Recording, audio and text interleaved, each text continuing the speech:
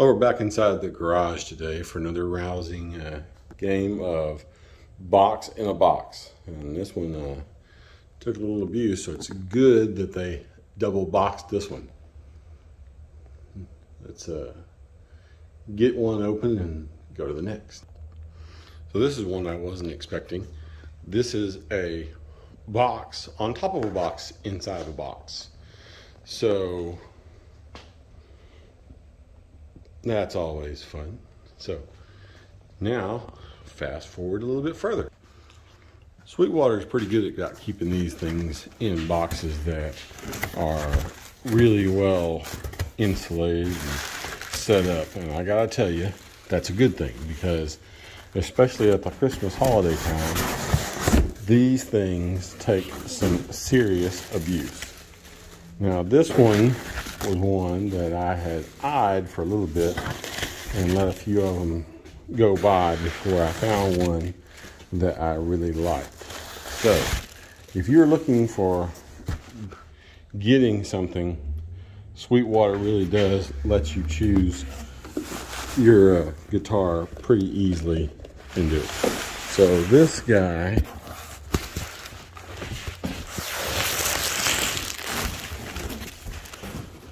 has a case like I have not seen before. This particular case is a black acoustic case. I have seen other ones that are brown, but never seen a black one before. So this is kind of a cool case, because I do like black cases.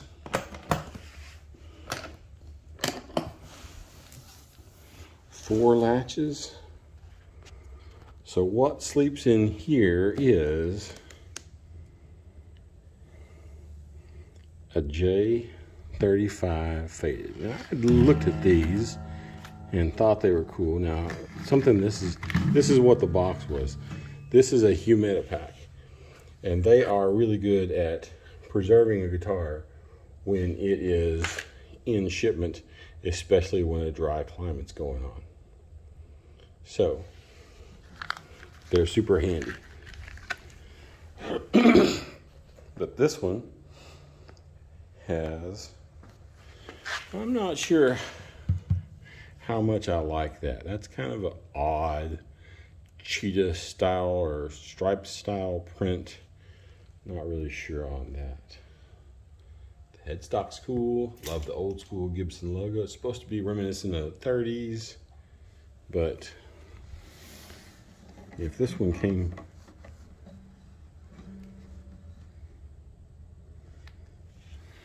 so the back on this one though had some really pretty grain to it, and I could not say no to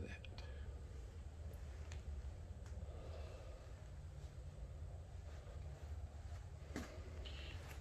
I don't think I've ever seen Gibsons with open gear tuners like that. That's something that must be a historic spec for these 30s era guitars, or maybe older guitars. Like I said, I've never seen a Gibson up close and personal that had that on it.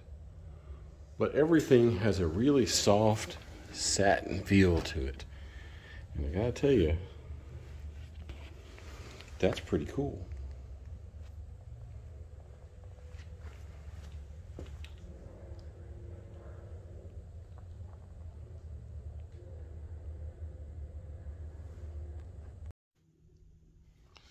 So this is going to be a new one for me. I have never personally even, until they announced it, I had never even heard of a J35. And so the faded series, J35 30s faded, is the official title for this one, because I know that because it's what it says on the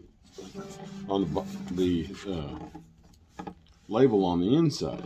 J35 30s faded. And I do really like the old school Gibson script, the open back tuners. All of it pretty much has a interesting feel. This right here is the polarizing thing for me.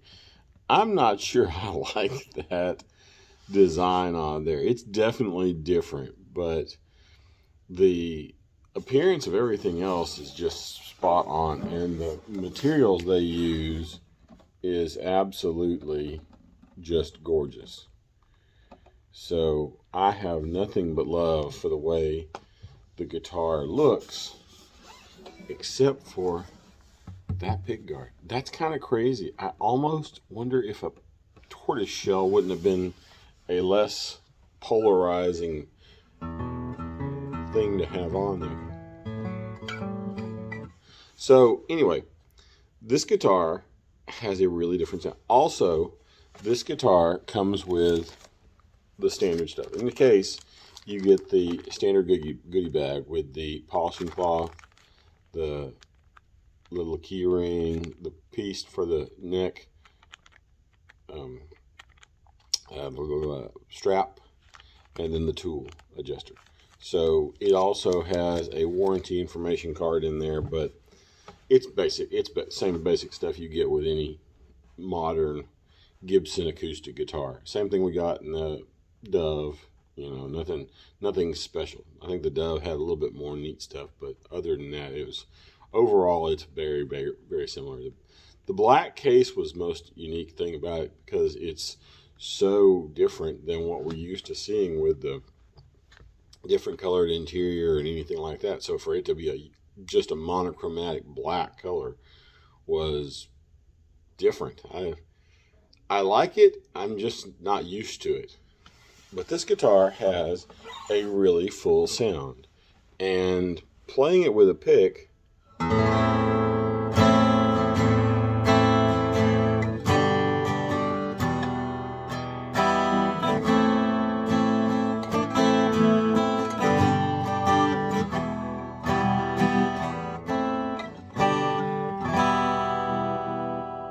it really projects. And I think that this is actually a bigger body than like the G45, and that's going to be my thing I'm going to compare it to most, because this guitar is about twice the price of what a G45 is, and even the player port G45 is still about half the price of one of these. At the same point in time, I don't know, man, this thing's got a really boomy sound.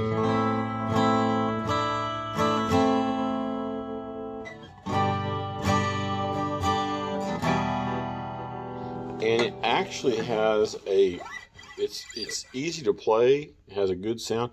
The neck on this is satin.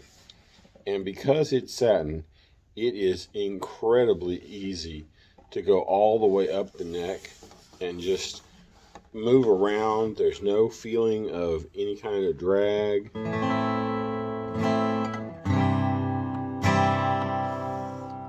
Now, if you take and start finger picking,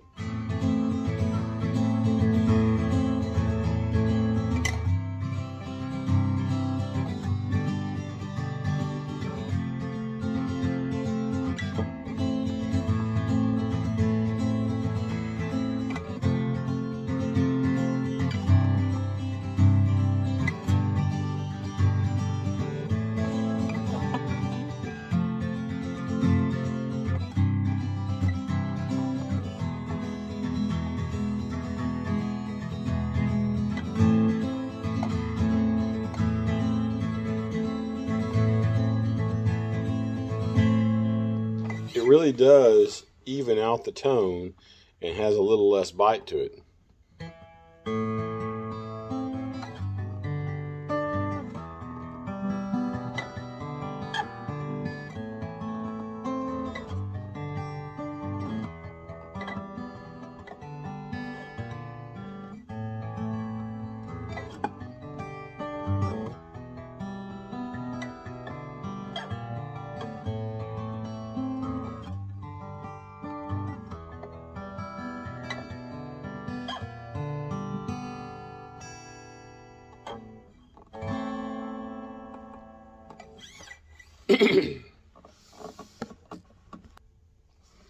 And playing it with big chords,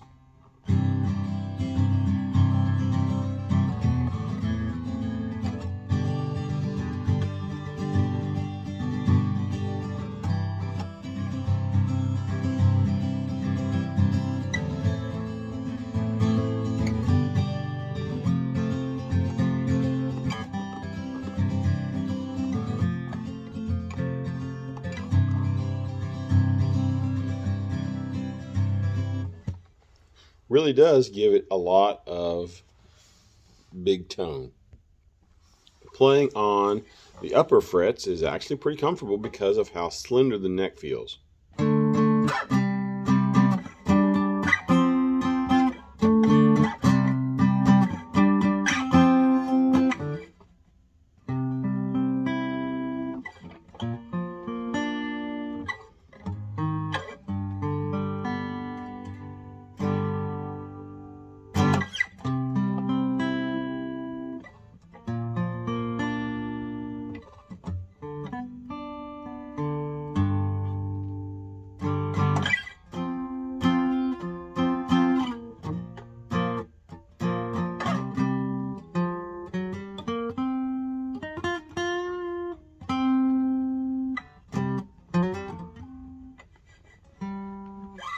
So I would say that this is going to take a little time to get used to figuring out where I think this would fit.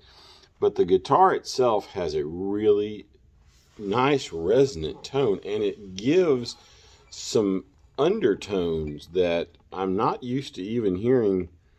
I mean, like the AD27 that we have from Taylor has a same little undertone thing that goes on, and Gibsons don't generally do that. They don't have the ring of an undertone like Taylor or sometimes Martin, but more Taylor and like the Yamahas do. So I'm intrigued by the way this sounds.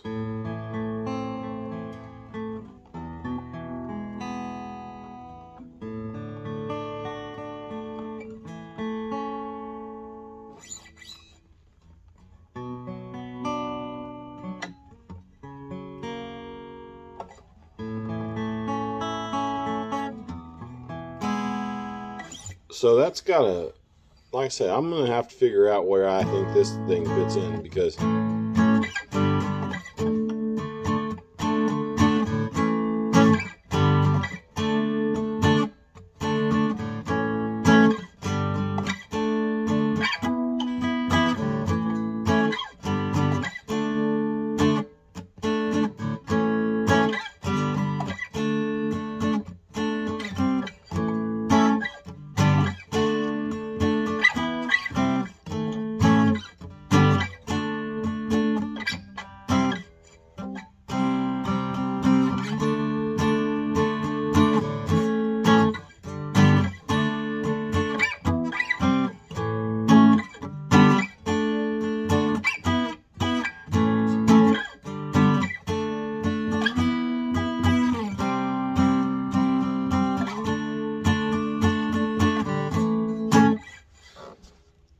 like I say, it has a different ring to it. It's different than the G45. It's different than the Hummingbird. It's different than the Dove.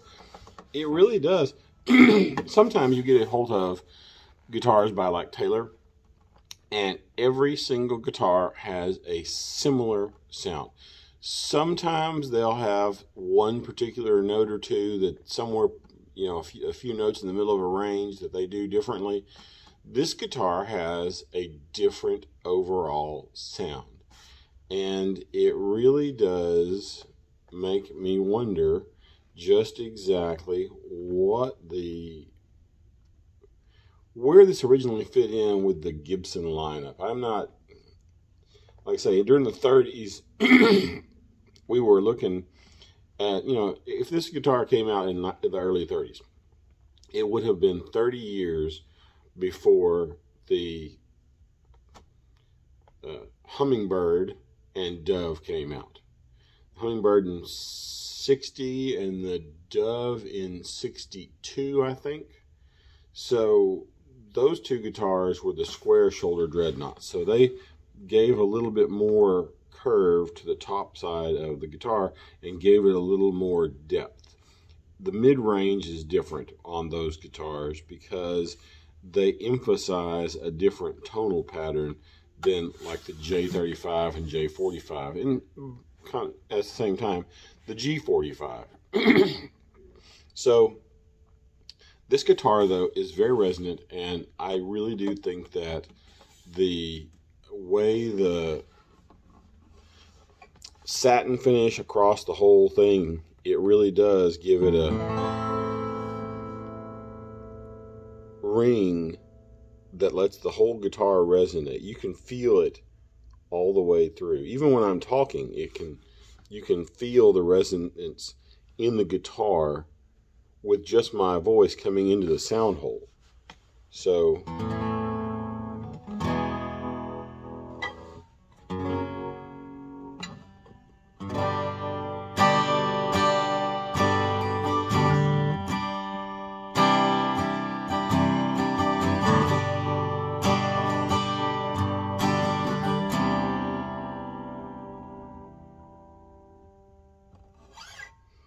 anyway, so there it is.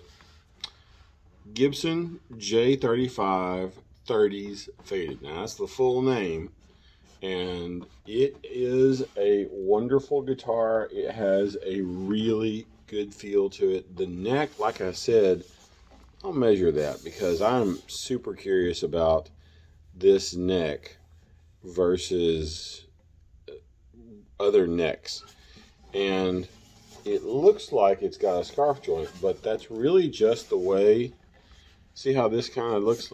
At certain lights, it looks like it has a scarf joint, but it does not. It is a solid neck, and it feels so good. I am really curious as to what Gibson calls this neck profile, because I really do wonder if they use it on any other guitar, because like I say, I'm kind of interested in seeing what they call it, because it's really comfortable. It's got a good feel, whether you're up here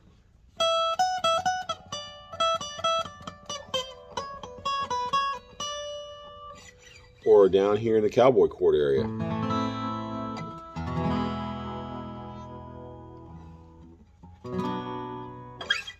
It all feels right. So, would I say that this is worth $2,000? Probably so. It's definitely worth what I paid for it. So, like I say, it's a question is, when we compare it to the G45 and probably one of the Taylors as well, what'll it sound like then? So, because this one I think might be closer to the AD17 blacktop, but the price is definitely above that. So, anyway, Gibson J35 30s faded. If you can find one in a store, pick it up and play it. They're pretty cool. Till next time.